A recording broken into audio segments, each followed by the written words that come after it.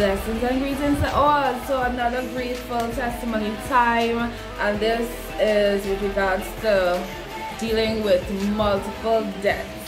So in 2016, the first death that occurred would have been my dad, when he unfortunately took his life by suicide.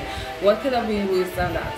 And of course, it was a tragic incident, and the grief was not a nice situation. Then a couple weeks later, one of his aunties died, followed by one of my mother's brother-in-law, which was one of my uncles, died. So that's the third person about a few months later.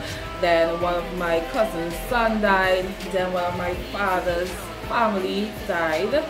And then later on, at the end of the year, my mother's aunt died, the last one that was alive. Then January, my father's mother died, so my grandmother died.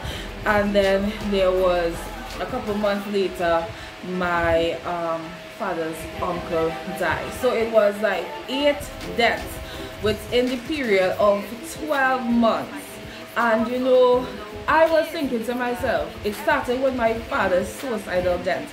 And if I didn't know Jesus, if I didn't have a real relationship with Jesus, I don't know what would have happened to me. But I thank God for his goodness. Don't forget to participate in our Riddle for a chance to win one of the cash prizes.